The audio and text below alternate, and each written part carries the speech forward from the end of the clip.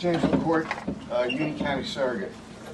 I just want to say that it's always been my observation over the years that probably the most dangerous people to effective government are known as commentators. Commentators are those people that sit back and take pot shots and cherry pick and do things to make governmental officials look bad. I didn't really realize that until I got into government, because I in fact was in the private sector before that. But Charlotte, on behalf of all government officials that are not just commentators, but rather doers, I thank you for being the type of government official we would all like to be, strive to be, and in our wildest dreams will probably never accomplish. Thank you again, Charlotte.